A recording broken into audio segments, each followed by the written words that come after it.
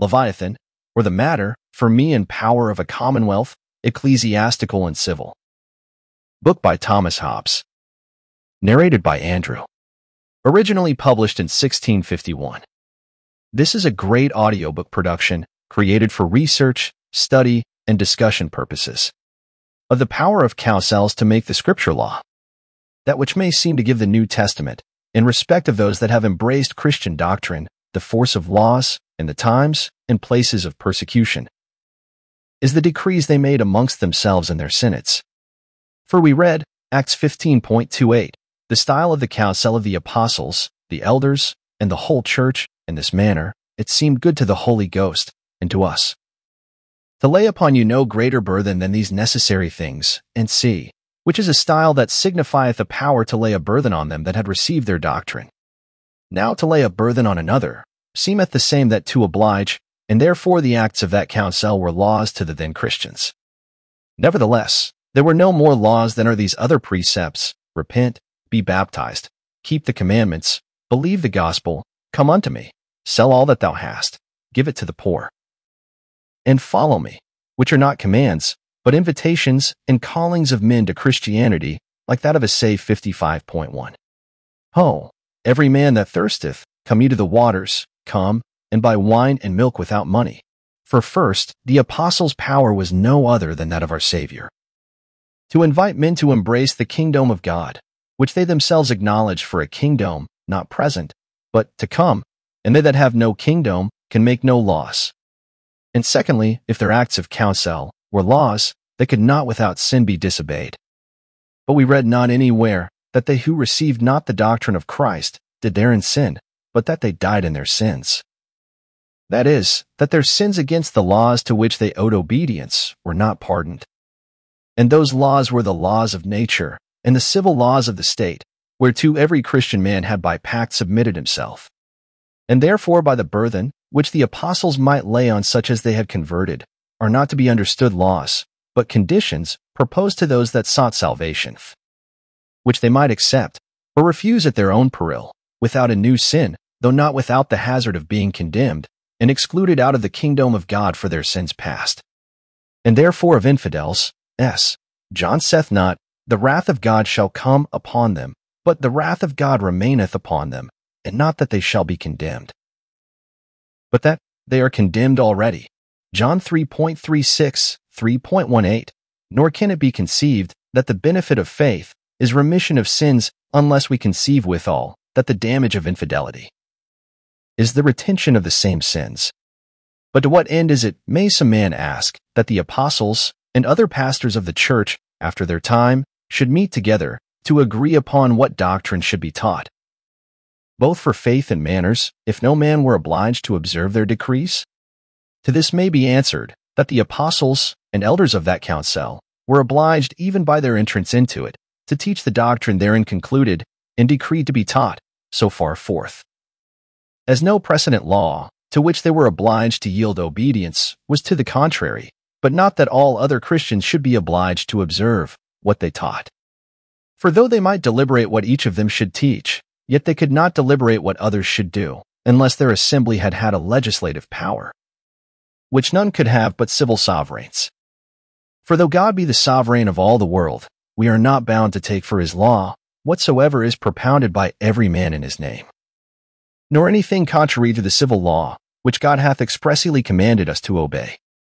Seeing then the acts of council of the apostles were then no laws, but councils, much less are laws the acts of any other doctors or councils, since, if assembled without the authority of the civil sovereign, and consequently the books of the New Testament, though most perfect rules of Christian doctrine, could not be made laws by any other authority than that of kings or sovereign assemblies. The first council that made the scriptures we now have, canon, is not extant. For that collection the first bishop of Rome after Peter, is subject to question. For though the canonical books be there reckoned up, yet these words, sit vobis omnibus clericis and lysis libris venerandi, etc., contain a distinction of clergy and laity that was not in use so near St. Peter's time. The first council for settling the canonical scripture that is extant is that of Laodicea, can. 59, which forbids the reading of other books than those in the churches, which is a mandate that is not addressed to every Christian, but to those only that had authority to read any publicly in the church, that is, to ecclesiastiques only. Of the right of constituting ecclesiastical officers in the time of the apostles. Of ecclesiastical officers in the time of the apostles, some were magisterial, some ministerial. Magisterial were the offices of preaching of the gospel of the kingdom of God to infidels, of administering the sacraments and divine service, and of teaching the rules of faith and manners to those that were converted. Ministerial was the office of deacons, that is, of them that were appointed to the administration of the secular necessities of the church at such time as they lived upon a common stock of money, raised out of the voluntary contributions of the faithful.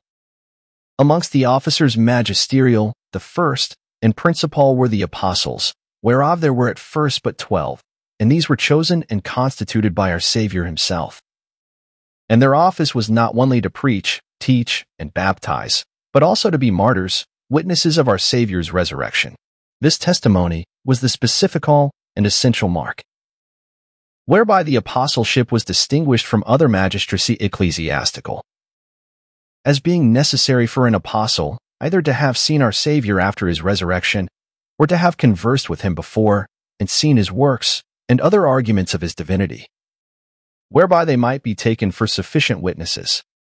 And therefore at the election of a new apostle in the place of Judas Iscariot, Peter saith, Acts 1:21, 22, of these men that have companied with us, all the time that the Lord Jesus went in and out among us, beginning from the baptism of John unto that same day that he was taken up from us, must one be ordained to be a witness with us of his resurrection. Where, by this word must, is implied a necessary property of an apostle, to have companied with the first and prime apostles in the time that our Savior manifested himself in the flesh. Matthias made apostle by the congregation. The first apostle, of those which were not constituted by Christ in the time he was upon the earth, was Matthias, chosen in this manner. There were assembled together in Jerusalem about 120 Christians, Acts 1:15. These appointed two, Joseph the Just, and Matthias, ver. 23, and caused lots to be drawn, and ver.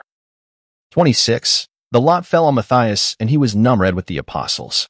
So that here we see the ordination of this apostle was the act of the congregation, and not of St. Peter, nor of the 11. Otherwise than as members of the assembly. Paul and Barnabas made apostles by the church of Antioch. After him there was never any other apostle ordained, but Paul and Barnabas, which was done, as we read Acts 13:1, 2, 3, in this manner. There were in the church that was at Antioch certain prophets and teachers, as Barnabas and Simeon that was called Niger, and Lucius of Cyrene, and Manaen, which had been brought up with Herod the Tetrarch, and Saul. As they ministered unto the Lord, and fasted, the Holy Ghost said, Separate me Barnabas and Saul for the work whereunto I have called them. And when they had fasted, and prayed, and laid their hands on them, they sent them away. By which it is manifest that though they were called by the Holy Ghost, their calling was declared unto them, and their mission authorized by the particular church of Antioch. And that this their calling was to the apostleship is apparent by that they are both called, Acts 14:14, apostles. And that it was by virtue of this act of the church of Antioch that they were apostles, Paul declareth plainly Rom. 1:1, and that he useth the word, which the Holy Ghost used at his calling, for he styleth himself an apostle separated unto the gospel of God. Alluding to the words of the Holy Ghost, separate me Barnabas and Saul, etc., but seeing the work of an apostle was to be a witness of the resurrection of Christ, and man may here ask, how Paul that conversed not with our Savior before his passion could know he was risen? To which it is easily answered that our Savior himself appeared to him in the way to Damascus from heaven after his ascension, and chose him for a vessel to bear his name before the Gentiles, and kings, and children of Israel. And consequently, having seen the Lord after his passion, was a competent witness of his resurrection, and as for Barnabas, he was a disciple before the passion. It is therefore evident that Paul and Barnabas were apostles, and yet chosen and authorized not by the first apostles alone, but by the church of Antioch. as Matthias was chosen and authorized by the Church of Jerusalem. What offices in the Church are magisterial? Bishop, a word formed in our language, out of the Greek episkopos, signifieth an overseer or superintendent of any business, and particularly a pastor or shepherd. And thence by metaphor was taken, not only amongst the Jews that were originally shepherds, but also amongst the heathen, to signify the office of a king, or any other ruler or guide of people, whether he ruled by laws or doctrine. And so the apostles were the first Christian bishops instituted by Christ himself, in which since the apostleship of Judas is called, Acts 1:20, is bishopric. And afterwards, when there were constituted elders in the Christian churches with charge to guide Christ's flock by their doctrine and advice, these elders were also called bishops. Timothy was an elder, which word elder in the New Testament is a name of office, as well as of age winky face, yet he was also a bishop. And bishops were then content with the title of elders. Nay, John himself, the apostle beloved of our Lord, beginneth his second epistle with these words, the elder to the elect lady, by which it is evident that bishop, pastor, elder, doctor, that is to say, teacher, were but so many diverse names of the same office in the time of the apostles. For there was then no government by coercion, but only by doctrine and persuading. The kingdom of God was yet to come in a new world, so that there could be no authority to compel in any church till the Commonwealth had embraced the Christian faith. And consequently no diversity of authority, though there were diversity of employments.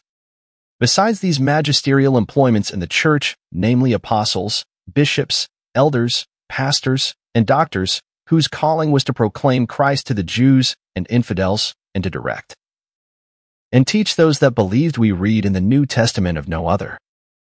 For by the names of evangelists and prophets is not signified any office, but several gifts, by which several men were profitable to the church. As evangelists, by writing the life and acts of our Savior, such as were Matthew and John apostles, and Mark and Luke disciples, and whosoever else wrote of that subject, as Thomas and Barnabas are said to have done. Though the church have not received the books that have gone under their names and as prophets, by the gift of interpreting the Old Testament, and sometimes by declaring their special revelations to the church. For neither these gifts, nor the gifts of languages, nor the gift of casting out devils, or of curing other diseases, nor anything else did make an officer in the church, save only the due calling and election to the charge of teaching, ordination of teachers. As the apostles, Matthias, Paul, and Barnabas, were not made by our Savior himself, but were elected by the church, that is, by the assembly of Christians. Namely, Matthias by the church of Jerusalem, and Paul and Barnabas by the church of Antioch. So were also the presbyters and pastors in other cities, elected by the churches of those cities. For proof whereof, let us consider, first, how Paul proceeded in the ordination of presbyters, in the cities where he had converted men to the Christian faith, immediately after he and Barnabas had received their apostleship. We read, Acts 14:23, that they ordained elders in every church, which at first sight may be taken for an argument that they themselves chose and gave them their authority. But if we consider the original text, it will be manifest that they were authorized and chosen by the assembly of the Christians of each city. For the words there are, Kairot nescentes autos presbyteris cat ecclesian, that is, when they had ordained them elders by the holding up of hands in every congregation. Now it is well enough known that in all those cities the manner of choosing magistrates and officers was by plurality of suffrages.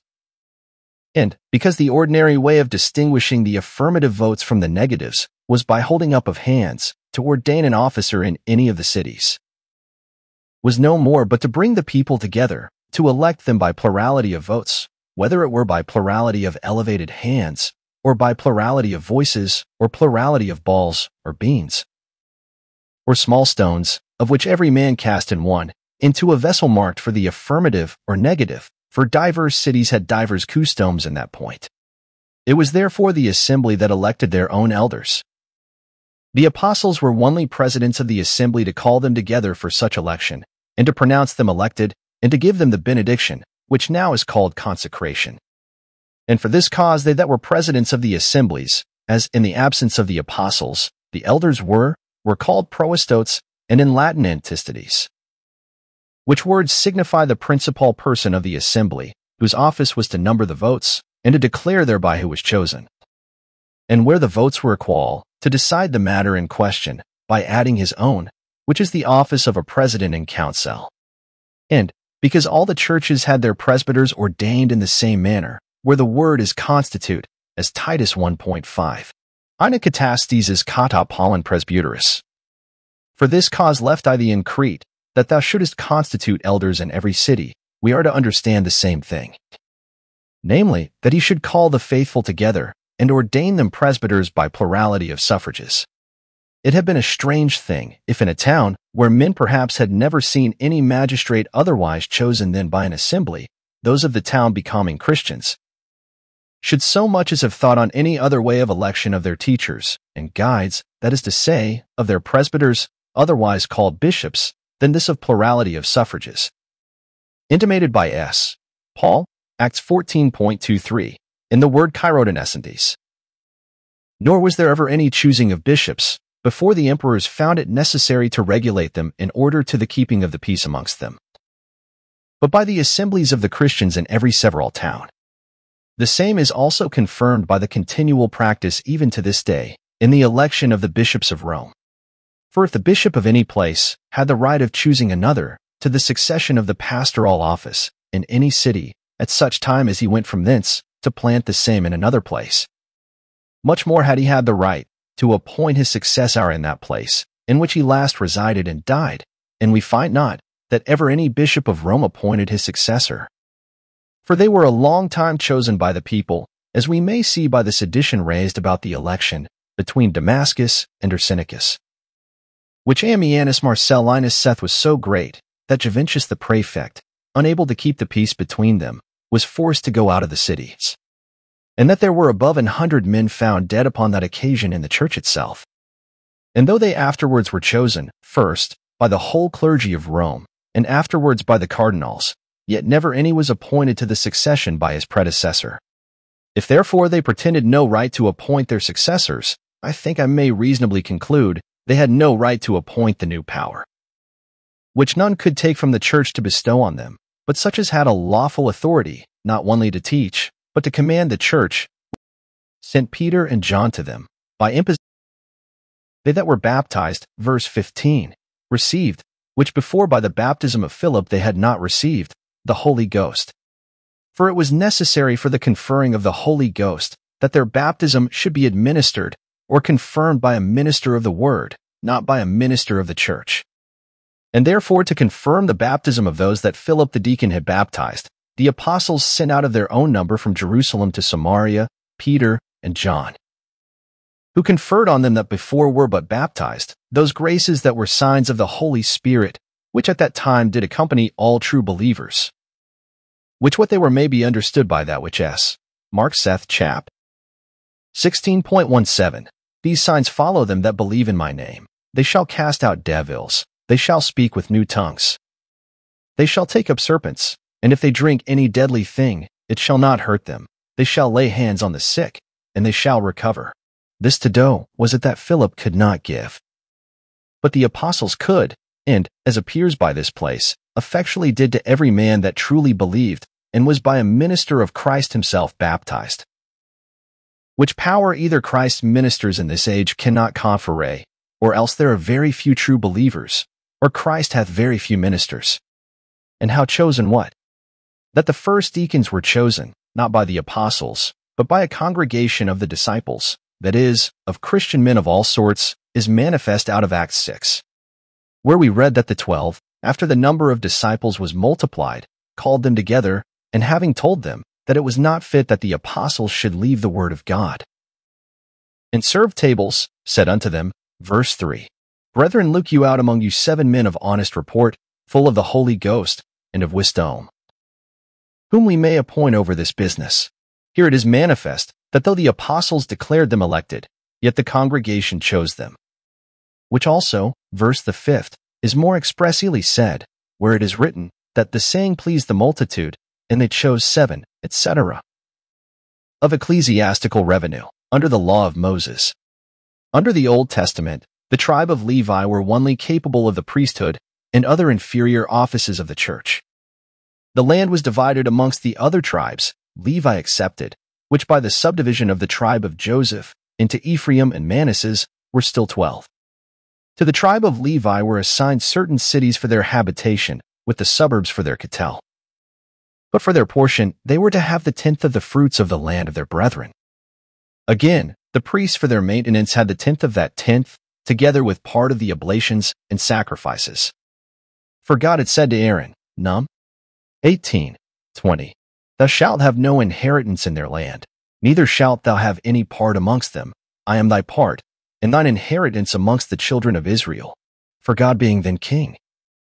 And having constituted the tribe of Levi to be his public ministers, he allowed them for their maintenance the public revenue, that is to say, the part that God had reserved to himself, which were tithes and offerings, and that it is which is meant, where God saith, I am thine inheritance.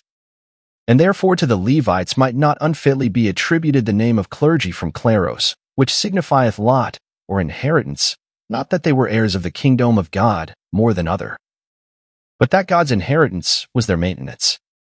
Now seeing in this time God himself was their king, and Moses, Aaron, and the succeeding high priest were his lieutenants, it is manifest that the right of tithes and offerings was constituted by the civil power.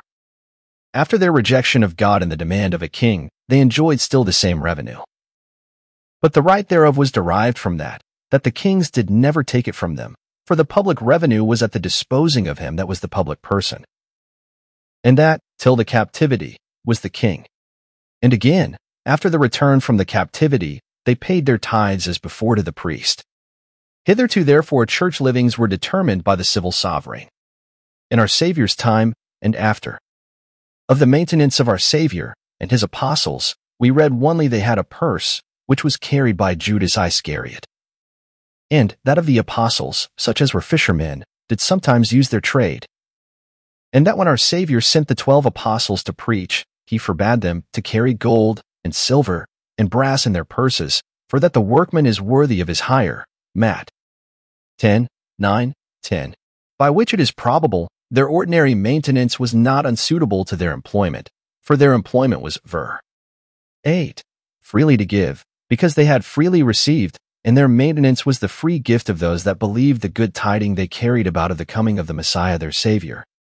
To which we may add that which was contributed out of gratitude, by such as our Savior had healed of diseases, of which are mentioned certain women, Luke 8:2-3, which had been healed of evil spirits and infirmities, Mary Magdalene, out of whom went 7 devils, and Joanna the wife of Chuza, Herod's steward, and Susanna, and many others, which ministered unto him of their substance. After our Savior's ascension, the Christians of every city lived in common, Acts 4:34, upon the money which was made of the sale of their lands and possessions, and laid down at the feet of the apostles, of good will, not of duty. For whilst the land remained, saith S. Peter to Ananias, Acts 5:4, Was it not thine? And after it was sold, was it not in thy power? Which sheweth he needed not to have saved his land, nor his money by lying, as not being bound to contribute anything at all, unless he had pleased.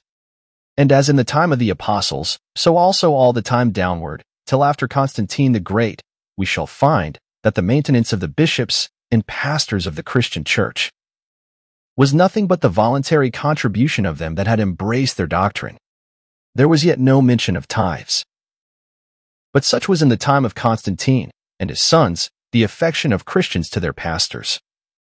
As Ammianus Marcellinus saith, describing the sedition of Damasus and Ursinicus about the bishopric, that it was worth their contention, in that the bishops of those times by the liberality of their flock, and especially of matrons, lived splendidly, were carried in coaches, and sumptuous in their fare and apparel. The ministers of the gospel lived on the benevolence of their flocks, but here may some ask, whether the pastor were then bound to live upon voluntary contribution as upon alms. For who saith S. Paul 1 Cor. 9:7, goeth to war at his own charges? Or who feedeth the flock, and eateth not of the milk of the flock? And again, 1 Cor. 9:13, Do you not know that they which minister about holy things live of the things of the temple, and they which wait at the altar partake with the altar? That is to say, have part of that which is offered at the altar for their maintenance? And then he concludeth, even so hath the Lord appointed that they which preach the gospel should live of the gospel. From which place may be inferred indeed that the pastors of the church ought to be maintained by their flocks. But not that the pastors were to determine either the quantity or the kind of their own allowance, and be, as it were, their own carvers. Their allowance must needs therefore be determined either by the gratitude and liberality of every particular man of their flock, or by the whole congregation. By the whole congregation it could not be, because their acts were then no loss. Therefore the maintenance of pastors, before emperors and civil sovereigns had made laws to settle it, was nothing but benevolence. They that served at the altar lived on what was offered. In what court should they sue for it, who had no tribunals? Or if they had arbitrators amongst themselves, who should execute their judgments, when they had no power to arm their officers? It remaineth therefore that there could be no certain maintenance assigned to any pastors of the church, but by the whole congregation. And then only, when their decrees should have the force not only of canons, but also of laws, which laws could not be made, but by emperors, kings, or other civil sovereigns. The right of tithes in Moses' law could not be applied to the then ministers of the gospel. Because Moses and the high priest were the civil sovereigns of the people under God, whose kingdom amongst the Jews was present, whereas the kingdom of God by Christ is yet to come. Hitherto hath been shown what the pastors of the church are. What are the points of their commission, as that they were to preach, to teach, to baptize, to be presidents in their several congregations, winky face what is ecclesiastical censure, viz. Excommunication, that is to say, in those places where Christianity was forbidden by the civil laws, a putting of themselves out of the company of the excommunicate. And where Christianity was by the civil law commanded, a putting the excommunicate out of the congregations of Christians. Who elected the pastors and ministers of the church, that it was the congregation, who consecrated and blessed them, that it was the pastor. What was their due revenue? That it was none but their own possessions, and their own labor, and the voluntary contributions of devout and grateful Christians. We are to consider now what office those persons have, who being civil sovereigns, have embraced also the Christian faith. The civil sovereign being a Christian hath the right of appointing pastors. And first, we are to remember that the right of judging what doctrines are fit for peace, and to be taught the subjects, is in all commonwealths inseparably annexed, as hath been already proved. Cha. 18. To the sovereign power civil, whether it be in one man, or in one assembly of men. For it is evident to the meanest capacity that men's actions are derived from the opinions they have of the good or evil, which from those actions redound unto themselves. And consequently, men that are once possessed of an opinion that their obedience to the sovereign power will be more hurtful to them than their disobedience will disobey the laws, and thereby overthrow the commonwealth and introduce confusion and civil war, for the avoiding whereof all civil government was ordained. And therefore in all commonwealths of the heathen, the sovereigns have had the name of pastors of the people, because there was no subject that could lawfully teach the people, but by their permission and authority. This right of the heathen kings cannot be thought taken from them by their conversion to the faith of Christ, who never ordained that kings for believing in him should be deposed, that is, subjected to any but himself, or, which is all one, be deprived of the power necessary for the conservation of peace amongst their subjects, and for their defense against foreign enemies. And therefore Christian kings are still the supreme pastors of their people, and have power to ordain what pastors they please, to teach the church, that is, to teach the people committed to their charge. Again, let the right of choosing them be, as before the conversion of kings, in the church, for so it was in the time of the apostles themselves, as hath been shown already in this chapter. Even so also the right will be in the civil sovereign, Christian. For in that he is a Christian, he allows the teaching, and in that he is the sovereign, which is as much as to say, the church by representation, the teachers he elects, are elected by the church. And when an assembly of Christians choose their pastor in a Christian commonwealth, it is the sovereign that electeth him, because 'tis done by his authority. In the same manner, as when a town choose their mayor, it is the act of him that hath the sovereign power, for every act done is the act of him, without whose consent it is invalid. And therefore whatsoever examples may be drawn out of history concerning the election of pastors, by the people, or by the clergy, they are no arguments against the right of any civil sovereign, because they that elected them did it by his authority. Seeing then in every Christian commonwealth, the civil sovereign is the supreme pastor, to whose charge the whole flock of his subjects is committed, and consequently that it is by his authority that all other pastors are made, and have power to teach, and perform all other pastoral offices. It followeth also that it is from the civil sovereign that all other pastors derive their right of teaching, preaching, and other functions pertaining to that office, and that they are but his ministers.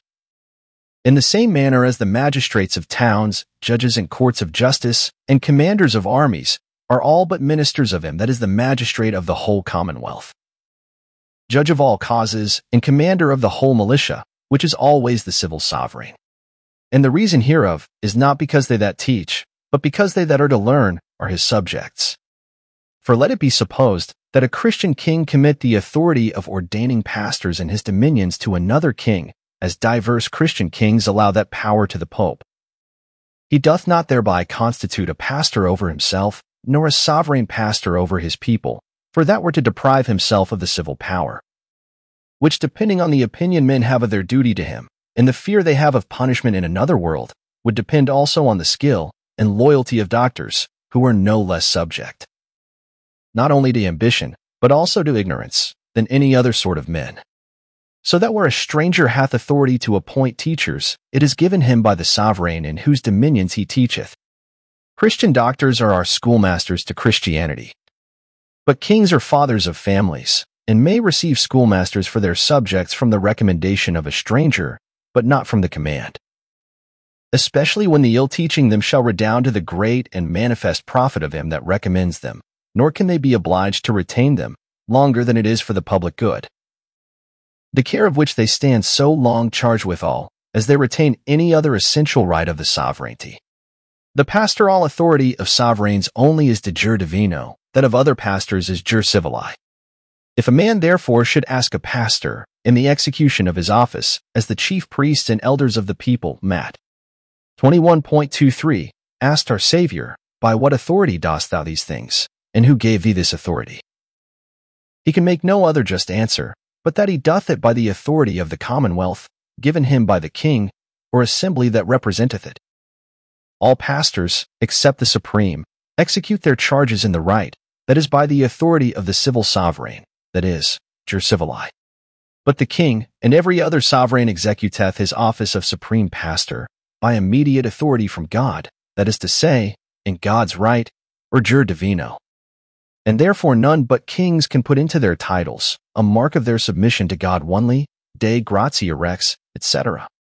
Bishops ought to say in the beginning of their mandates, by the favor of the king's majesty, bishop of such a diocese, or as civil ministers in his majesty's name.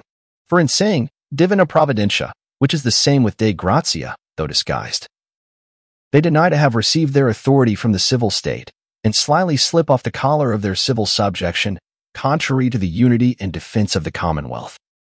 Christian kings have power to execute all manner of pastoral function.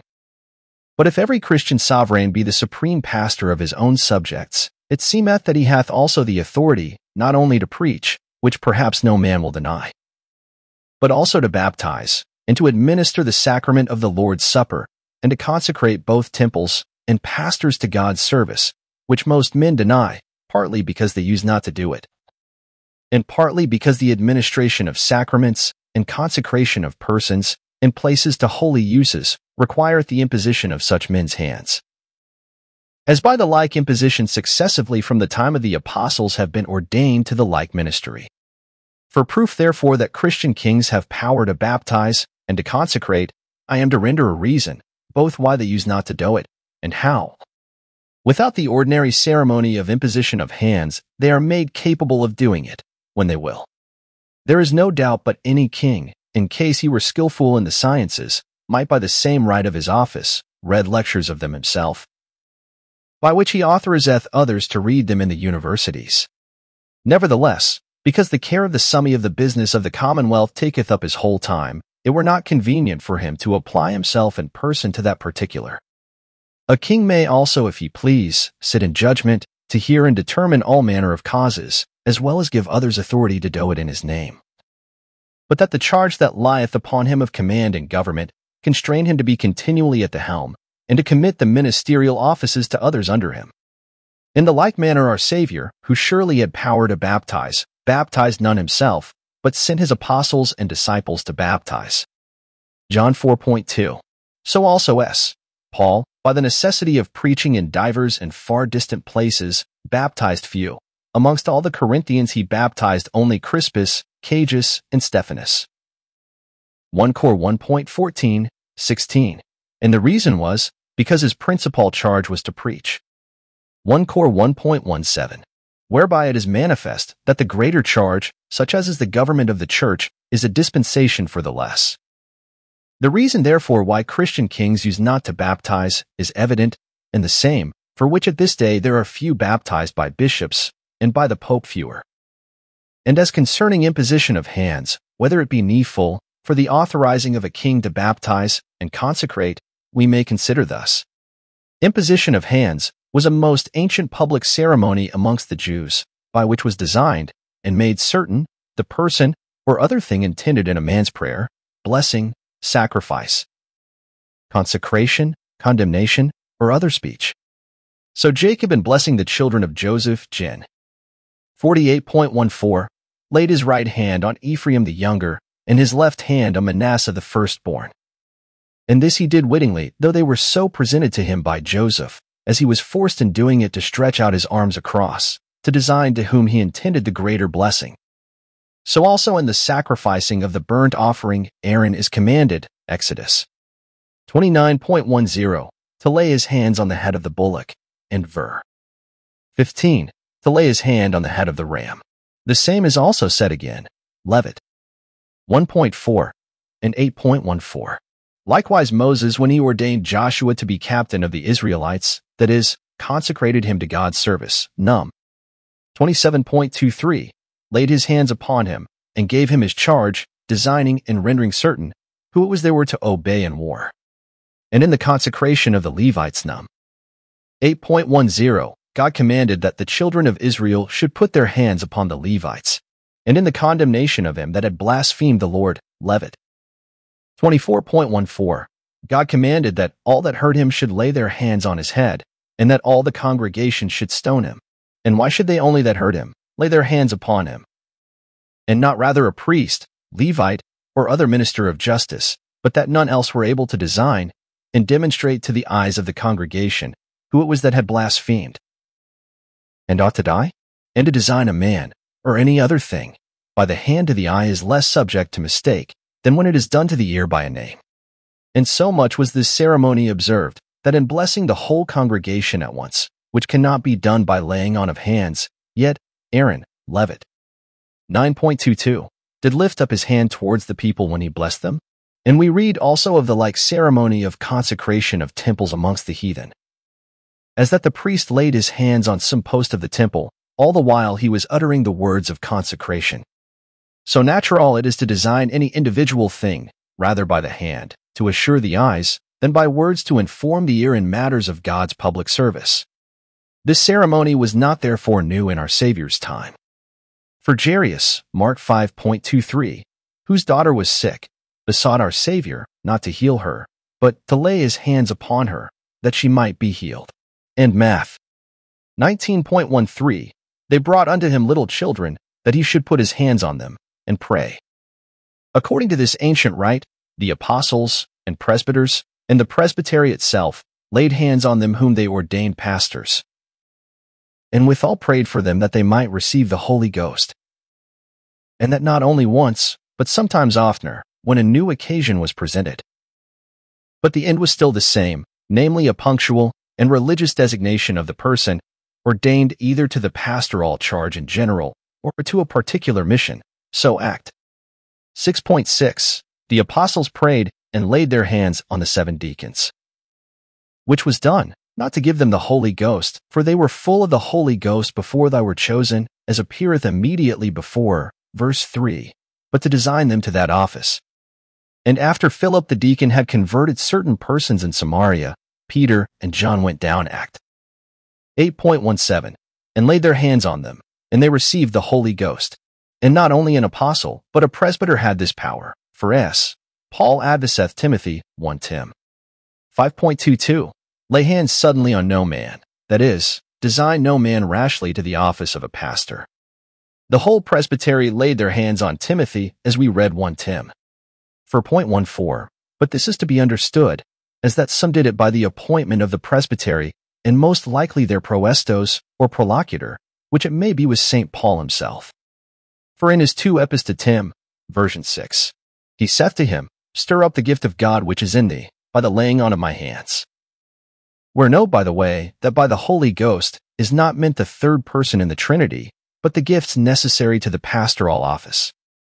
We read also that St. Paul had imposition of hands twice, once from Ananias at Damascus, Acts 9.17, 18, at the time of his baptism, and again, Acts 13.3, at Antioch, when he was first sent out to preach.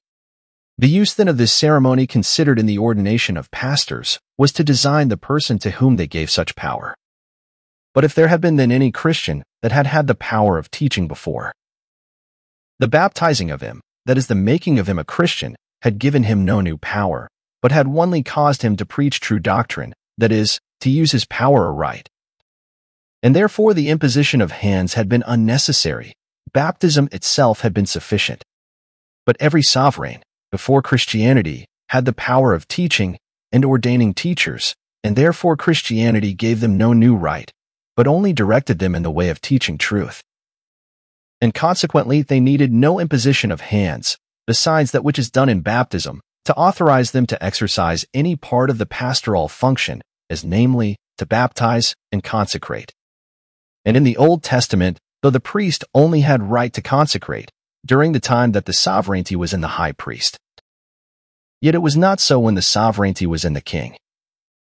For we read, 1 Kings 8, that Solomon blessed the people, consecrated the temple, and pronounced that public prayer, which is the pattern now for consecration of all Christian churches and chapels, whereby it appears he had not only the right of ecclesiastical government, but also of exercising ecclesiastical functions. The civil sovereign, if a Christian, is head of the church in his own dominions. From this consolidation of the right politique and ecclesiastique and Christian sovereigns, it is evident they have all manner of power over their subjects that can be given to man. For the government of men's external actions, both in policy and religion, and may make such laws as themselves shall judge fittest for the government of their own subjects, both as they are the Commonwealth and as they are the Church. For both state and church are the same men. If they please, therefore, they may, as many Christian kings now do, commit the government of their subjects in matters of religion to the Pope. But then the Pope is in that point subordinate to them, and exerciseth that charge in another's dominion jure civili, in the right of the civil sovereign, not jure divino, in God's right. And may therefore be discharged of that office, when the sovereign for the good of his subjects shall think it necessary. They may also, if they please, commit the care of religion to one supreme pastor, or to an assembly of pastors, and give them what power over the church, or one over another, they think most convenient, and what titles of honor, as of bishops, archbishops, priests, or presbyters, they will, and make such laws for their maintenance, either by tithes, or otherwise, as they please, so they do it out of a sincere conscience, of which God only is the judge. It is the civil sovereign that is to appoint judges and interpreters of the canonical scriptures, for it is he that mocketh them laws. It is he also that giveth strength to excommunications, which but for such laws and punishments as may humble obstinate libertines, and reduce them to union with the rest of the church, would be contemned. In summit, he hath the supreme power in all causes, as well ecclesiastical as civil, as far as concerneth actions and words, for these only are known, and may be accused. And of that which cannot be accused, there is no judge at all, but God, that knoweth the heart. And these rights are incident to all sovereigns, whether monarchs or assemblies, for they that are the representants of a Christian people are representants of the church. For a church and a commonwealth of Christian people are the same thing. Cardinal Bellarmine's books de Summo Pontifice considered. Though this that I have here said, and in other places of this book, seem clear enough for the asserting of the supreme ecclesiastical power to Christian sovereigns. Yet because the Pope of Rome's challenge to that power universally hath been maintained chiefly, and I think as strongly as is possible, by Cardinal Bellarmine. In his controversy de Summo Pontifice, I have thought it necessary, as briefly as I can, to examine the grounds and strength of his discourse. The first book. Of 5 books he hath written of this subject, the first containeth 3 questions. 1. Which is simply the best government, monarchy, aristocracy, or democracy? And concludeth for neither, but for a government mixed of all there. Another, which of these is the best government of the Church? And concludeth for the mixed, but which should most participate of monarchy? The third, whether in this mixed monarchy, St. Peter had the place of monarch. Concerning his first conclusion, I have already sufficiently proved, Chapt. 18, that all governments which men are bound to obey are simple and absolute. In monarchy there is but one man supreme, and all other men that have any kind of power in the state have it by his commission, during his pleasure, and executed in his name, and in aristocracy and democracy, but one supreme assembly, with the same power that in monarchy belongeth to the monarch, which is not a mixed, but an absolute sovereignty. And of the 3 sorts, which is the best, is not to be disputed, where any one of them is already established, but the present ought always to be preferred, maintained, and accounted best. Because it is against both the law of nature and the divine positive law to do anything tending to the subversion thereof. Besides, it mocketh nothing to the power of any pastor, unless he have the civil sovereignty, what kind of government is the best. Because their calling is not to govern men by commandment, but to teach them, and persuade them by arguments, and leave it to them to consider whether they shall embrace or reject the doctrine taught. For monarchy, aristocracy, and democracy do mark out unto us 3 sorts of sovereigns, not of pastors. Or, as we may say, 3 sorts of masters of families, not 3 sorts of schoolmasters for their children. And therefore the second conclusion, concerning the best form of government of the Church, is nothing to the question of the Pope's power without his own dominions. For in all other commonwealths his power, if he have any at all, is that of the schoolmaster only, and not of the master of the family. For the third conclusion, which is, that St. Peter was monarch of the Church, he bringeth for his chief argument the place of S. Math. Chap 16.18, 19. Thou art Peter, and upon this rock I will build my church, etc. And I will give thee the keys of heaven. Whatsoever thou shalt bind on earth shall be bound in heaven, and whatsoever thou shalt loose on earth shall be loosed in heaven, which place well considered proveth no more. But that the Church of Christ hath for foundation one only article, namely, that which Peter in the name of all the apostles professing, gave occasion to our Saviour to speak the words here cited. Which that we may clearly understand, we are to consider that our Saviour preached by himself, by John Baptist, and by his apostles, nothing but this article of faith, that he was the Christ. All other articles requiring faith no otherwise than is founded on that. John began first, Matt. 3.2, preaching only this, the kingdom of God is at hand. Then our Savior himself, Matt. For point 17, preached the same, and to his 12 apostles, when he gave them their commission, Matt. 10.7, there is no mention of preaching any other article but that. This was the fundamental article, that is the foundation of the Church's faith. Afterwards the apostles being returned to him, he asketh them all, Matt. 16.13, not Peter only, who men said he was, and they answered, that some said he was John the Baptist, some Elias, and others Jeremias, or one of the prophets. Then ver. 15, he asked them all again, not Peter only, whom say ye that I am? Therefore Peter answered for them all, Thou art Christ, the Son of the living God. Which I said is the foundation of the faith of the whole Church, from which our Savior takes the occasion of saying, Upon this stone I will build my church. By which it is manifest that by the foundation stone of the Church was meant the fundamental article of the Church's faith. But why then, will some object, doth our Savior interpose these words, Thou art Peter? If the origin all of this text had been rigidly translated, the reason would easily have appeared.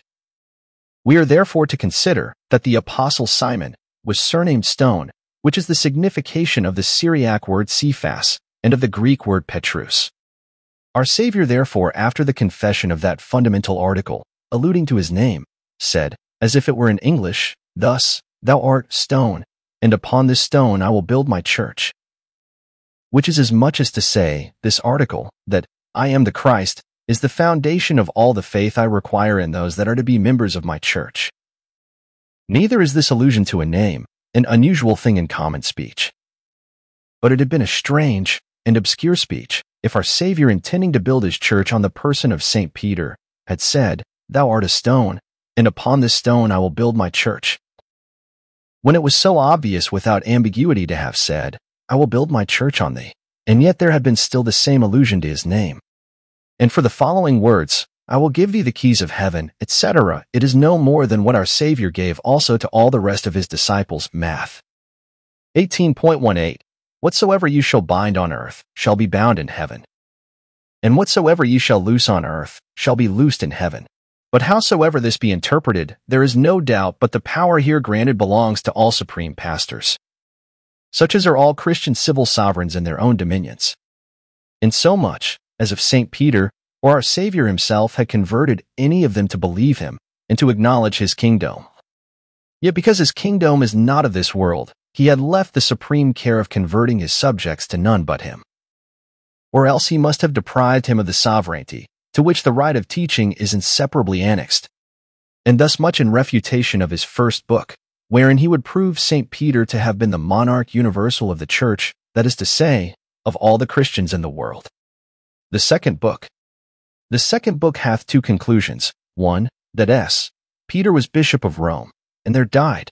The other, that the popes of Rome are his successors, both which have been disputed by others. But supposing them to be true, yet if by bishop of Rome be understood either the monarch of the church or the supreme pastor of it, not Sylvester, but Constantine, who was the first Christian emperor, was that bishop, and as Constantine, so all other Christian emperors were of right supreme bishops of the Roman Empire. I say of the Roman Empire, not of all Christendom, for other Christian sovereigns had the same right in their several territories as to an office essentially adherent to their sovereignty, which shall serve for answer to his second book. The third book. In the third book he handleth the question whether the Pope be Antichrist.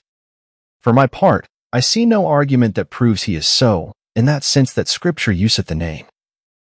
Nor will I take any argument from the quality of Antichrist to contradict the authority he exerciseth, or hath heretofore exercised in the dominions of any other prince or state.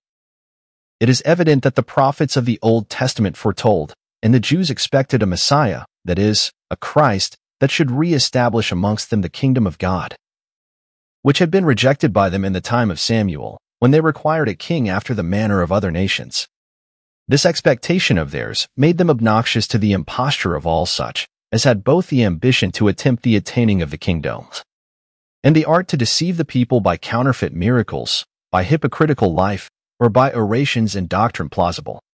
Our Savior, therefore, and his apostles forewarned men of false prophets and of false Christs. False Christs are such as pretend to be the Christ, but are not, and are called properly Antichrists in such sense as when there happeneth a schism in the church by the election of two popes. The one calleth the other antipapa, or the false pope. And therefore Antichrist in the proper signification hath two essential marks. One, that he denieth Jesus to be Christ, and another that he professeth himself to be Christ. The first mark is set down by John in his one epist. 4. Ch. 3. Ver. Every spirit that confesseth not that Jesus Christ is come in the flesh is not of God, and this is the spirit of Antichrist. The other mark is expressed in the words of our Savior, Matt. 24.5. Many shall come in my name, saying, I am Christ. And again, if any man shall say unto you, Lo, here is Christ, there is Christ, believe it not. And therefore Antichrist must be a false Christ, that is, some one of them that shall pretend themselves to be Christ. And out of these two marks, to deny Jesus to be the Christ, and to affirm himself to be the Christ, it followeth that he must also be an adversary of the true Christ, which is another usual signification of the word Antichrist. But of these many antichrists, there is one special one, O Antichristos, the Antichrist, or Antichrist definitely, is one certain person, not indefinitely an Antichrist. Now seeing the Pope of Rome neither pretendeth himself, nor denieth Jesus to be the Christ, I perceive not how he can be called Antichrist. By which word is not meant one that falsely pretendeth to be his lieutenant or vicar general, but to be he. There is also some mark of the time of this special Antichrist, as Matt 24.15, when that abominable destroyer, spoken of by Daniel, Dan 9:27, shall stand in the holy place, in such tribulation as was not since the beginning of the world, nor ever shall be again, insomuch as if it were to last long. Ver. 22. No flesh could be saved, but for the elect's sake those days shall be shortened, made fewer. But that tribulation is not yet come, for it is to be followed immediately. Ver. 29. By a darkening of the sun and moon, a falling of the stars, a concussion of the heavens, and the glorious coming again of our Savior, in the clouds. And therefore the Antichrist is not yet come, whereas many popes are both come and gone. It is true, the Pope in taking upon him to give laws to all Christian kings and nations usurpeth a kingdom in this world, which Christ took not on him. But he doth it not as Christ, but as for Christ, wherein there is nothing of the Antichrist. The fourth book. In the fourth book, to prove the Pope to be the supreme judge in all questions of faith and manners, which is as much as to be the absolute monarch of all Christians in the world. He bringeth three propositions. The first, that his judgments are infallible.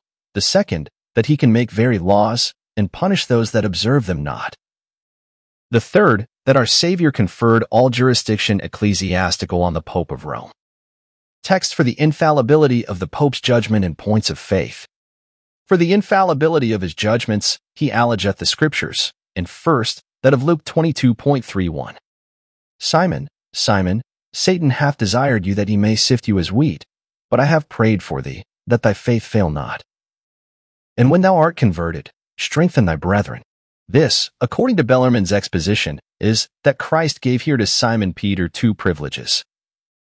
1. That neither his faith should fail, neither he, nor any of his successors should ever define any point concerning faith or manners erroneously, or contrary to the definition of a former pope, which is a strange and very much strained interpretation. But he that with attention readeth that chapter shall find there is no place in the whole Scripture that mocketh more against the Pope's authority than this very place. The priests and scribes seeking to kill our Savior at the Passover, and Judas possessed with a resolution to betray him, and the day of killing the Passover being come. Our Savior celebrated the same with his apostles, which he said, till the kingdom of God was come he would do no more. And withal told them that one of them was to betray him. Hereupon they questioned, which of them it should be. And withal, seeing the next Passover their master would celebrate should be when he was king, entreed into a contention, who should then be the greater man. Our Savior therefore told them that the kings of the nations had dominion over their subjects, and are called by a name, in Hebrew, that signifies bountiful. But I cannot be so to you, you must endeavor to serve one another. I ordain you a kingdom, but it is such as my Father hath ordained me. A kingdom that I am now to purchase with my blood, and not to possess till my second coming. Then you shall eat and drink at my table, and sit on thrones, judging the 12 tribes of Israel. And then addressing himself to St. Peter, he saith, Simon, Simon, Satan seeks by suggesting a present domination to weaken your faith of the future. But I have prayed for thee, that thy faith shall not fail.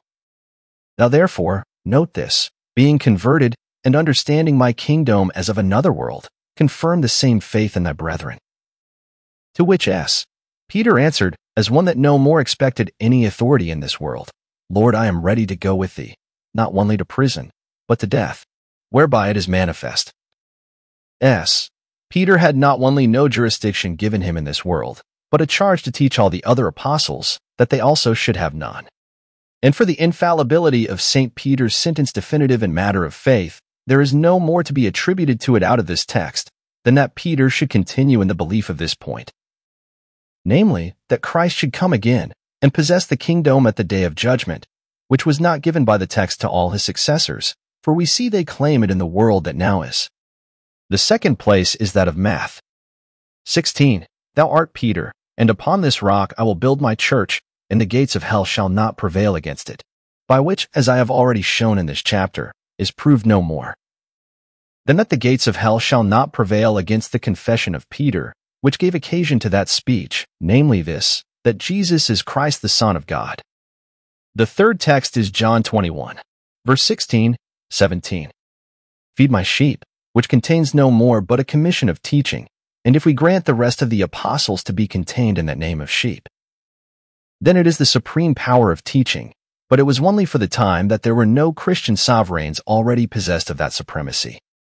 But I have already proved that Christian sovereigns are in their own dominions the supreme pastors, and instituted thereto, by virtue of their being baptized, though without other imposition of hands. For such imposition being a ceremony of designing the person is needless, when he is already designed to the power of teaching what doctrine he will, by his institution to an absolute power over his subjects. For as I have proved before, sovereigns are supreme teachers in general, by their office, and therefore oblige themselves, by their baptism, to teach the doctrine of Christ. And when they suffer others to teach their people, they do it at the peril of their own souls.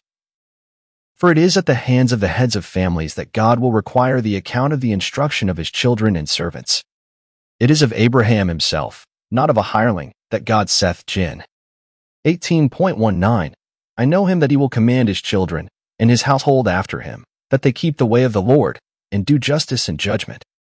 The fourth place is that of Exodus 28.30, Thou shalt put in the breastplate of judgment, the Urim and the Thummim, which he saith is interpreted by the Septuagint, Delison Kai Alethean, that is, evidence and truth. And thence concludeth, God had given evidence and truth, which is almost infallibility, to the high priest. But be it evidence and truth itself that was given, or be it but admonition to the priest to endeavor to inform himself clearly, and give judgment uprightly. Yet in that it was given to the high priest, it was given to the civil sovereign, for next under God was the high priest in the Commonwealth of Israel. And is an argument for evidence and truth, that is, for the ecclesiastical supremacy of civil sovereigns over their own subjects, against the pretended power of the Pope. These are all the texts he bringeth for the infallibility of the judgment of the Pope, in point of faith. Text for the same in point of manners. For the infallibility of his judgment concerning manners, he bringeth one text, which is that of John 16.13. When the Spirit of truth is come, he will lead you into all truth, where, saith he, by all truth, is meant, at least, all truth necessary to salvation. But with this mitigation, he attributeth no more infallibility to the Pope than to any man that professeth Christianity, and is not to be damned. For if any man erra in any point, wherein not to erra is necessary to salvation, it is impossible he should be saved. For that only is necessary to salvation, without which to be saved is impossible. What points these are, I shall declare out of the Scripture in the chapter following. In this place I say no more, but that though it were granted, the Pope could not possibly teach any error at all, yet doth not this entitle him to any jurisdiction in the dominions of another prince.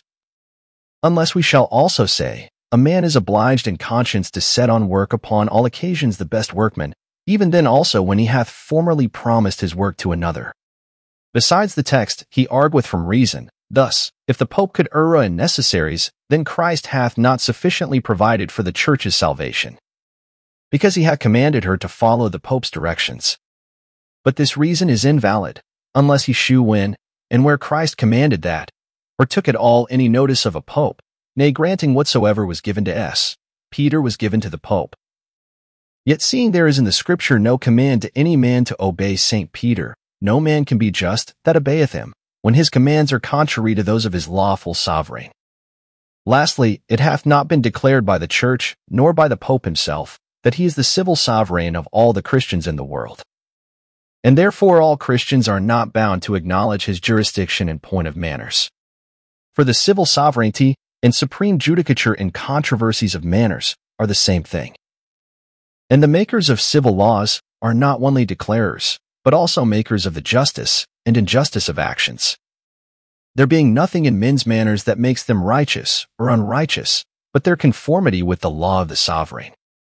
And therefore when the Pope challengeth supremacy and controversies of manners, he teacheth men to disobey the civil sovereigns, which is an erroneous doctrine, contrary to the many precepts of our Savior and his apostles, delivered to us in the Scripture.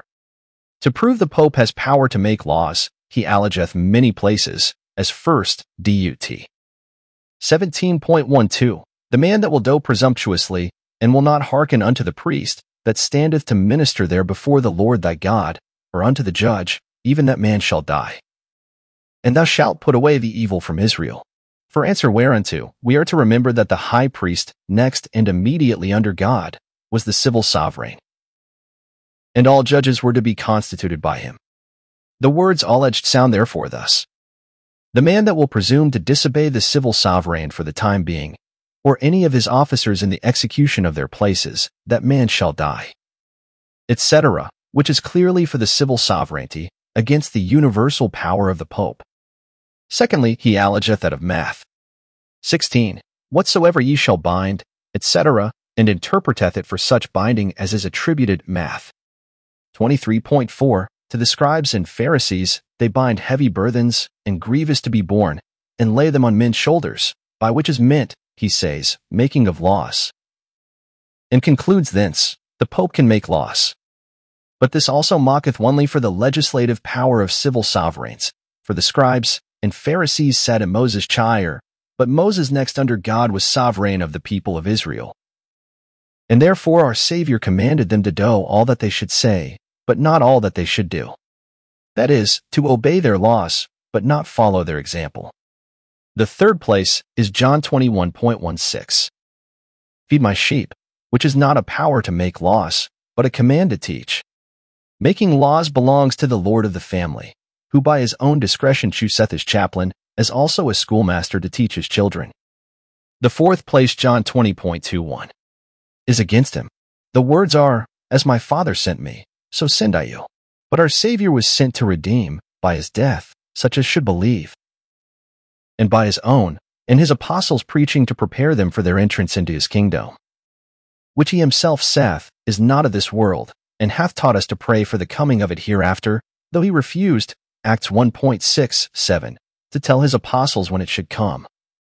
And in which, when it comes, the 12 apostles shall sit on 12 thrones, every one perhaps as high as that of St. Peter, to judge the 12 tribes of Israel.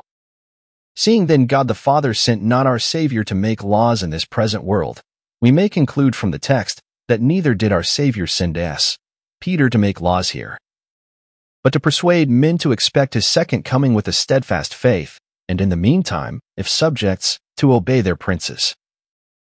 And if princes, both to believe it themselves, and to do their best to make their subjects do the same, which is the office of a bishop. Therefore this place mocketh most strongly for the joining of the ecclesiastical supremacy to the civil sovereignty, contrary to that which Cardinal Bellarmine allegeth it for. The fifth place is Acts 15.28. It hath seemed good to the Holy Spirit, and to us, to lay upon you no greater burden than these necessary things, that ye abstain from meats offered to idols, and from bloud, and from things strangled, and from fornication. Here he notes the word laying of burdens for the legislative power. But who is there that reading this text can say, this style of the apostles may not as properly be used in giving counsel as in making laws? The style of a law is, we command, but we think good, is the ordinary style of them, that but give advice. And they lay a burthen that give advice, though it be conditional, that is, if they to whom they give it, will attain their ends. And such is the burthen, of abstaining from things strangled, and from bloud, not absolute, but in case they will not err. I have shown before chapter 25, that law is distinguished from counsel in this, that the reason of a law is taken from the design and benefit of him that prescribeth it, but the reason of a counsel from the design and benefit of him to whom the counsel is given. But here, the apostles aim only at the benefit of the converted Gentiles, namely their salvation, not at their own benefit. For having done their endeavor, they shall have their reward, whether they be obeyed or not. And therefore the acts of this council were not laws, but counsels. The sixth place is that of Rome. 13. Let every soul be subject to the higher powers, for there is no power but of God, which is meant, he saith not only of secular, but also of ecclesiastical princes. To which I answer, first, that there are no ecclesiastical princes but those that are also civil sovereigns, and their principalities exceed not the compesse of their civil sovereignty. Without those bounds, though they may be received for doctors, they cannot be acknowledged for princes.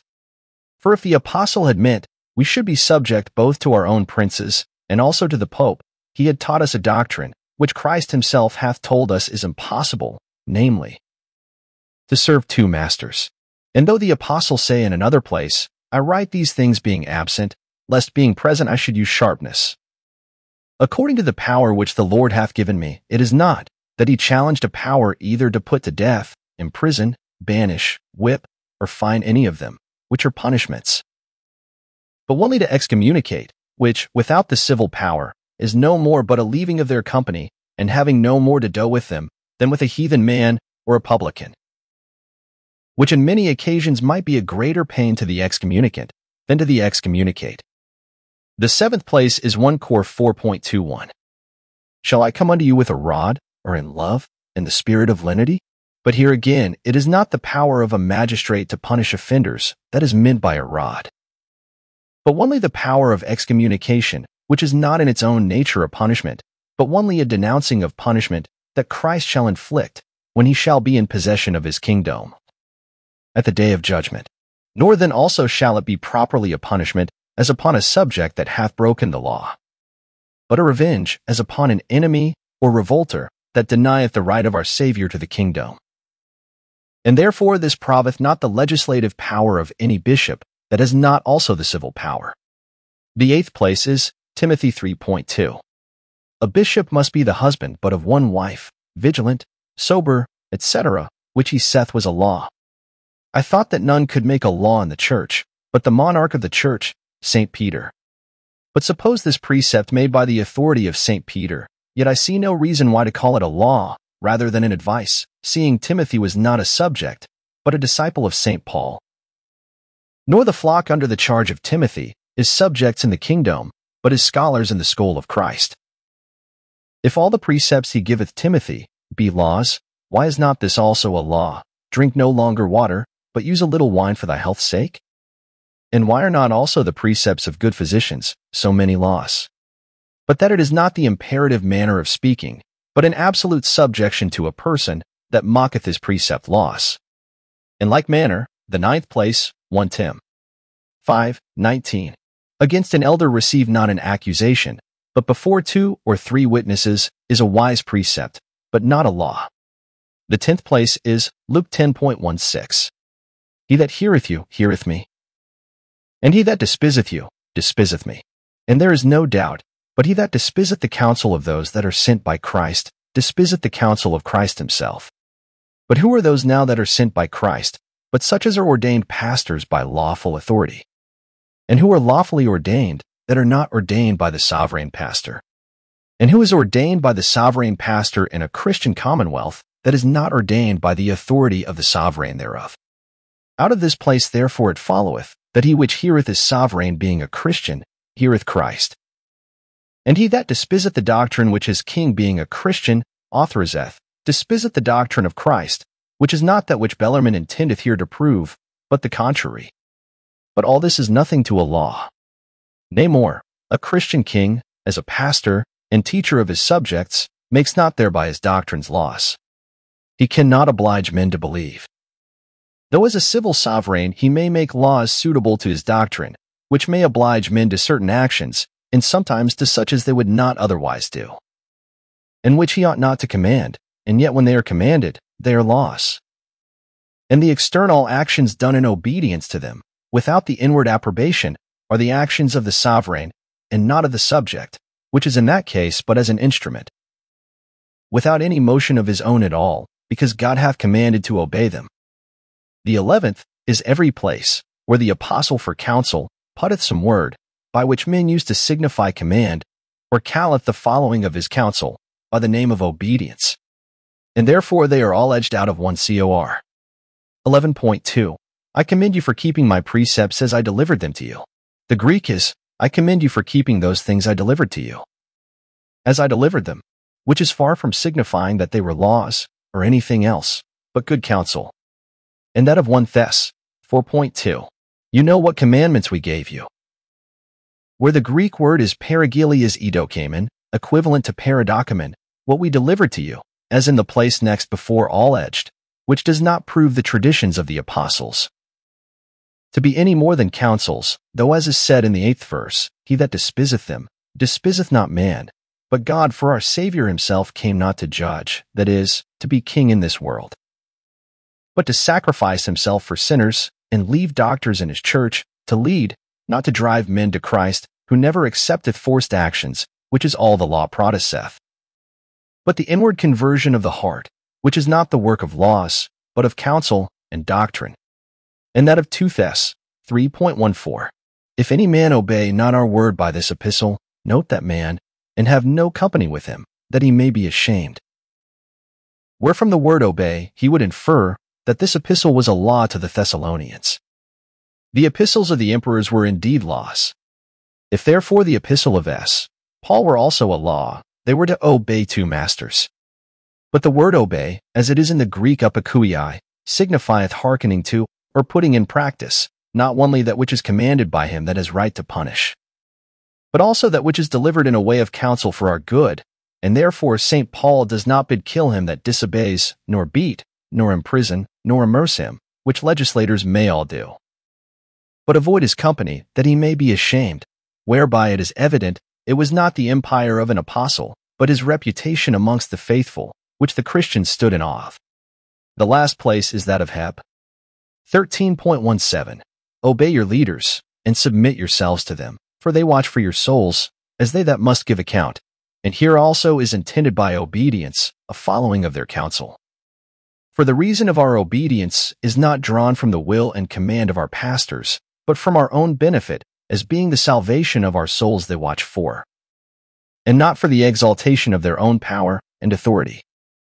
If it were meant here that all they teach were laws, then not only the Pope, but every pastor in his parish should have legislative power. Again, they that are bound to obey their pastors have no power to examine their commands. What then shall we say to St. John, who bids us, 1 Epist. Chapter 4. Version 1. Not to believe every spirit, but to try the spirits whether they are of God, because many false prophets are gone out into the world? It is therefore manifest that we may dispute the doctrine of our pastors, but no man can dispute a law. The commands of civil sovereigns are on all sides granted to be laws. If any else can make a law besides himself, all commonwealth, and consequently all peace, and justice must cease, which is contrary to all laws, both divine and humane. Nothing therefore can be drawn from these, or any other places of Scripture, to prove the decrees of the Pope, where he has not also the civil sovereignty, to be laws. The question of superiority between the Pope and other bishops, the last point he would prove, is this: that our Savior Christ has committed ecclesiastical jurisdiction immediately to none but the Pope, wherein he handleth not the question of supremacy between the Pope and Christian kings, but between the Pope and other bishops. And first, he says it is agreed that the jurisdiction of bishops is at least in the general de jure divino, that is, in the right of God, for which he alleges Paul, F's. For point 11, where he says that Christ after his ascension into heaven gave gifts to men, some apostles, some prophets, and some evangelists, and some pastors, and some teachers. And thence infer they have indeed their jurisdiction in God's right, but will not grant they have it immediately from God, but derived through the Pope. But if a man may be said to have his jurisdiction de jure divino, and yet not immediately, what lawful jurisdiction, though but civil, is there in a Christian commonwealth that is not also de jure divino?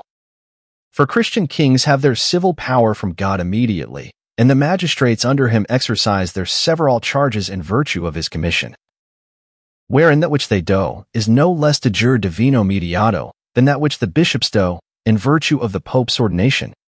All lawful power is of God, immediately in the supreme governor, immediately in those that have authority under him. So that either he must grant every constable in the state to hold his office in the right of God, or he must not hold that any bishop holds as so, besides the Pope himself.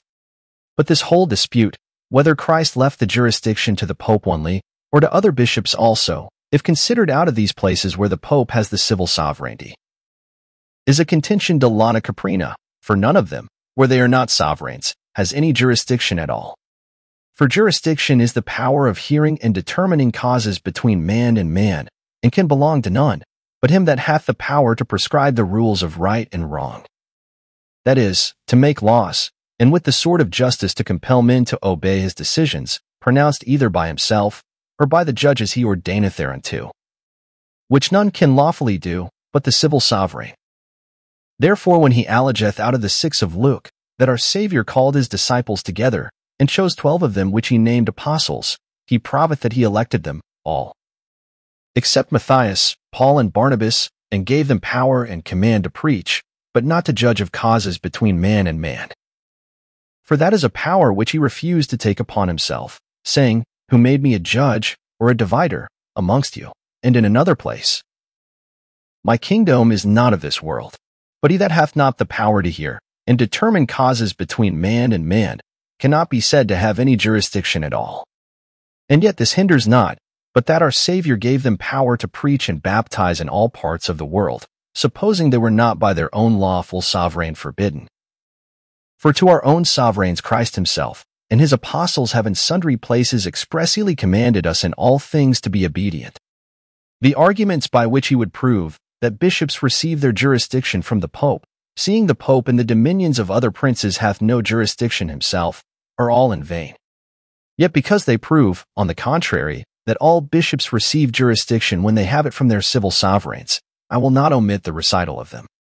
The first is from Numbers 11, where Moses, not being able alone to undergo the whole burthen of administering the affairs of the people of Israel, God commanded him to choose 70 elders, and took part of the spirit of Moses, to put it upon those 70 elders, by which it is understood, not that God weakened the spirit of Moses, for that had not eased him at all, but that they had all of them their authority from him.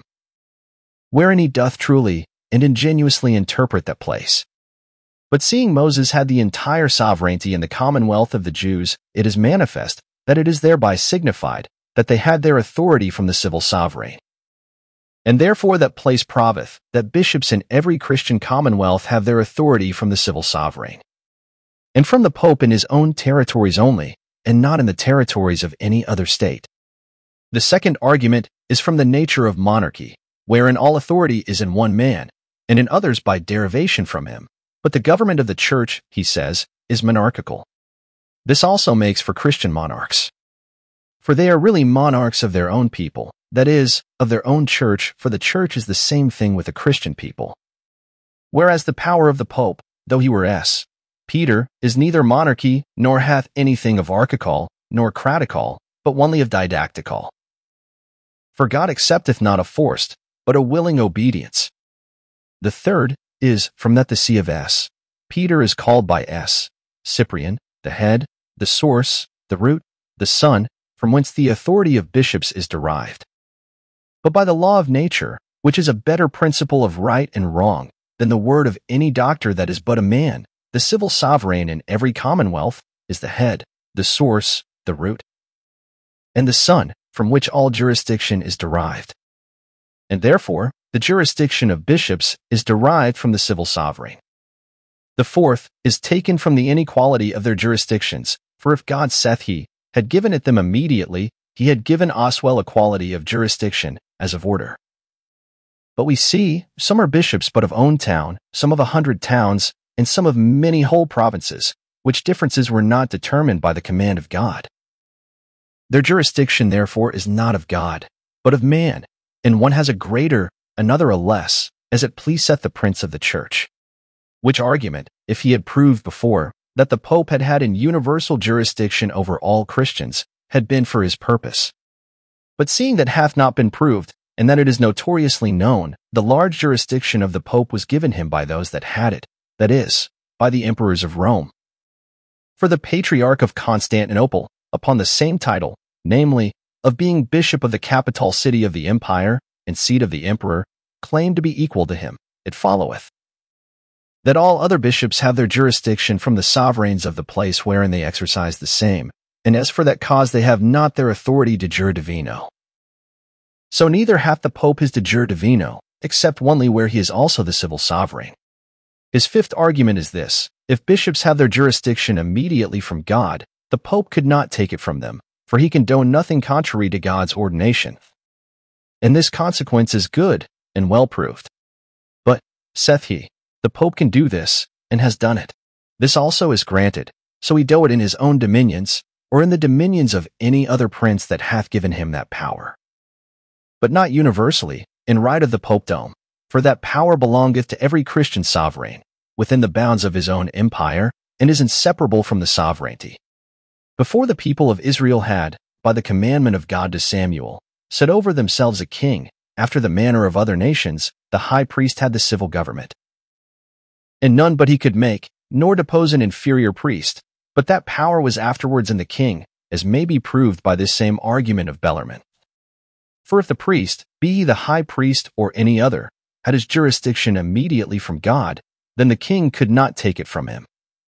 For he could do nothing contrary to God's ordinance, but it is certain that King Solomon, 1 Kings 2.26, deprived Abiathar the high priest of his office, and placed Zadok, verse 35, in his room. Kings therefore may in the like manner ordain, and deprive bishops, as they shall think fit, for the well-governing of their subjects. His sixth argument is this: if bishops have their jurisdiction de jure divino, that is, immediately from God, they that maintain it should bring some word of God to prove it. But they can bring none. The argument is good. I have therefore nothing to say against it. But it is an argument no less good, to prove the Pope himself to have no jurisdiction in the dominion of any other prince. Lastly, he bringeth for argument the testimony of two popes, Innocent and Leo. And I doubt not but he might have alleged, with as good reason, the testimonies of all the popes almost since Peter. For considering the love of power naturally implanted in mankind, whosoever were made pope, he would be tempted to uphold the same opinion. Nevertheless, they should therein but do, as Innocent and Leo did, bear witness of themselves, and therefore their witness should not be good. Of the Pope's temporal power. In the fifth book he hath four conclusions. The first is, that the Pope is not Lord of all the world. The second, that the Pope is not Lord of all the Christian world. The third, that the Pope, without his own territory, has not any temporal jurisdiction directly. These three conclusions are easily granted. The fourth is, that the Pope has, in the dominions of other princes, the supreme temporal power indirectly, which is denied, unless he mean by indirectly that he has gotten it by indirect means. Then is that also granted. But I understand that when he saith he hath it indirectly, he means that such temporal jurisdiction belongeth to him of right, but that this right is but a consequence of his pastoral authority, the which he could not exercise, unless he have the other with it, and therefore to the pastoral power, which he calls spiritual, the supreme power civil is necessarily annexed, and that thereby he hath a right to change kingdoms, giving them to one, and taking them from another, when he shall think it conduces to the salvation of souls. Before I come to consider the arguments by which he would prove this doctrine, it will not be amiss to lay open the consequences of it. That princes and states that have the civil sovereignty in their several commonwealths may bethink themselves, whether it be convenient for them, and conducing to the good of their subjects, of whom they are to give an account at the day of judgment, to admit the same. When it is said, the Pope hath not, in the territories of other states, the supreme civil power directly, we are to understand, he doth not challenge it, as other civil sovereigns do, from the original submission thereto of those that are to be governed. For it is evident, and has already been sufficiently in this treatise demonstrated, that the right of all sovereigns is derived originally from the consent of every one of those that are to be governed.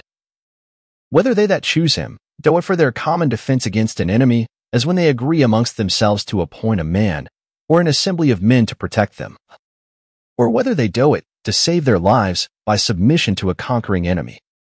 The Pope therefore, when he disclaimeth the supreme civil power over other states directly, denieth no more, but that his right cometh to him by that way. He saith not for all that, to claim it another way. And that is, without the consent of them that are to be governed, by a right given him by God, which he calleth indirectly in his assumption to the papacy. but by what way soever he pretend, the power is the same.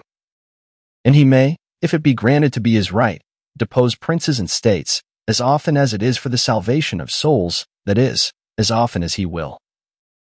For he claimeth also the sole power to judge, whether it be to the salvation of men's souls or not. And this is the doctrine, not only that Bellarmine here, and many other doctors teach in their sermons and books, but also that some councils have decreed, and the popes have decreed. And the popes have accordingly, when the occasion hath served them, put in practice.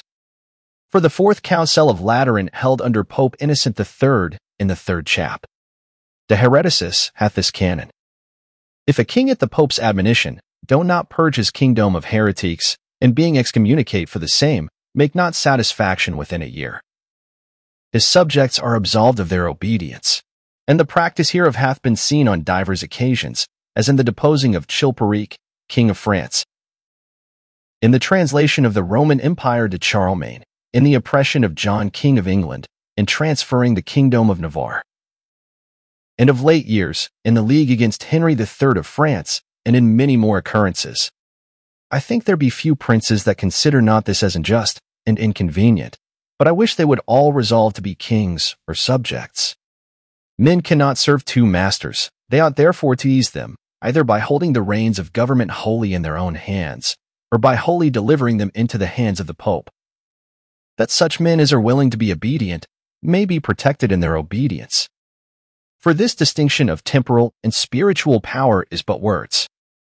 Power is as really divided, and as dangerously to all purposes, by sharing with another indirect power, as with a direct one. But to come now to his arguments. The first is this: the civil power is subject to the spiritual. Therefore he that hath the supreme power spiritual, hath right to command temporal princes, and dispose of their temporals in order to the spiritual. As for the distinction of temporal and spiritual, let us consider in what sense it may be said intelligibly, that the temporal or civil power is subject to the spiritual. There be but 2 ways that those words can be made sense. For when we say one power is subject to another power, the meaning either is that he which hath the one is subject to him that hath the other, or that the one power is to the other, as the means to the end. For we cannot understand that one power hath power over another power, and that one power can have right or command over another, for subjection, command, right, and power are accidents, not of powers, but of persons. One power may be subordinate to another, as the art of a saddler to the art of a rider. If then it be granted that the civil government be ordained as a means to bring us to a spiritual felicity, yet it does not follow that if a king have the civil power and the Pope the spiritual, that therefore the king is bound to obey the Pope, more than every saddler is bound to obey every rider. Therefore, as from subordination of an art cannot be inferred the subjection of the professor, so from the subordination of a government cannot be inferred the subjection of the governor. When therefore he saith, the civil power is subject to the spiritual, his meaning is that the civil sovereign is subject to the spiritual sovereign. And the argument stands thus: the civil sovereign is subject to the spiritual. Therefore the spiritual prince may command temporal princes, where the conclusion is the same with the antecedent he should have proved. But to prove it, he allegeth first, this reason, kings and popes, clergy and laity make but one commonwealth. That is to say, but one church, and in all bodies the members depend one upon another, but things spiritual depend not of things temporal, therefore, temporal depend on spiritual, and therefore are subject to them. In which argumentation there be 2 gross errors. One is, that all Christian kings, popes, clergy, and all other Christian men make but one commonwealth. For it is evident that France is one commonwealth, Spain another, and Venice a third, etc. And these consist of Christians, and therefore also are several bodies of Christians. That is to say, several churches, and their several sovereigns represent them, whereby they are capable of commanding and obeying, of doing and suffering as a natural man, which no general or universal church is till it have a representant, which it hath not on earth. For if it had, there is no doubt but that all Christendom were one commonwealth, whose sovereign were that representant, both in things spiritual and temporal. And the Pope, to make himself this representant, one of three things that our Savior hath not given him, to command, and to judge, and to punish. Otherwise than, by excommunication, to run from those that will not learn of him. For though the Pope were Christ's only vicar, yet he cannot exercise his government till our Saviour's second coming. And then also it is not the Pope, but St. Peter himself, with the other apostles, that are to be judges of the world. The other error in this his first argument is, that he says, the members of every commonwealth, as of a natural body, depend one of another. It is true, they cohere together. But they depend only on the sovereign, which is the soul of the commonwealth. Which failing, the commonwealth is dissolved into a civil war, no one man so much as cohering to another, for one of a common dependence on a known sovereign. Just as the members of the natural body dissolve into earth, for one of a soul to hold them together. Therefore there is nothing in this similitude, from whence to infer a dependence of the laity on the clergy, or of the temporal officers on the spiritual, but of both on the civil sovereign, which ought indeed to direct his civil commands to the salvation of souls, but is not therefore subject to any but God himself.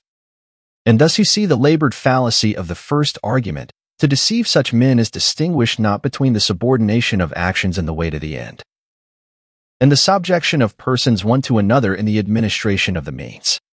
For to every end, the means are determined by nature, or by God himself supernaturally.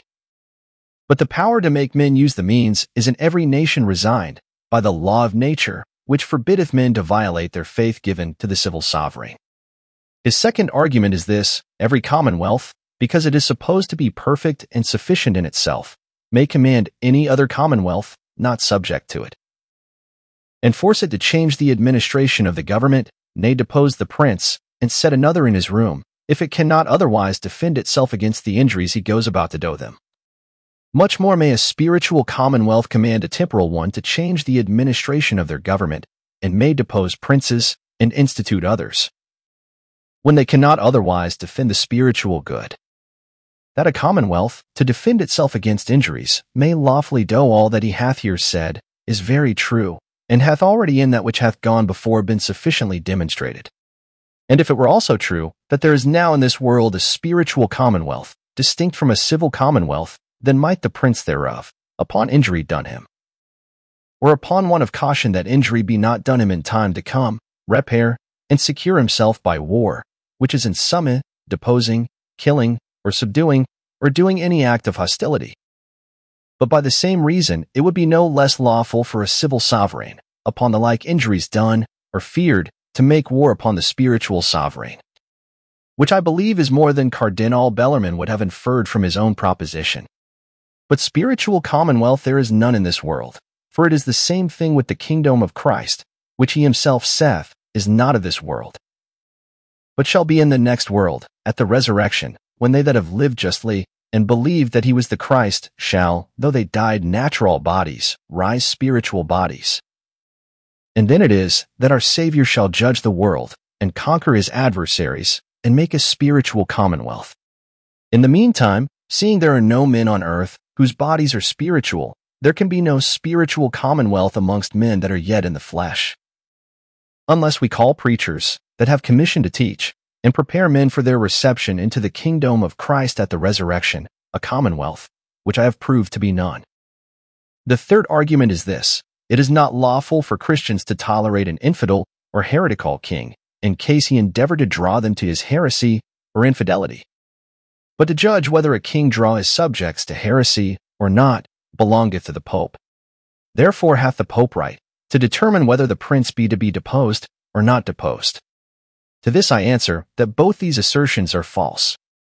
For Christians, or men of what religion soever, if they tolerate not their king, whatsoever law he mocketh, though it be concerning religion, do violate their faith, contrary to the divine law, both natural and positive, nor is there any judge of heresy amongst subjects, but their own civil sovereign.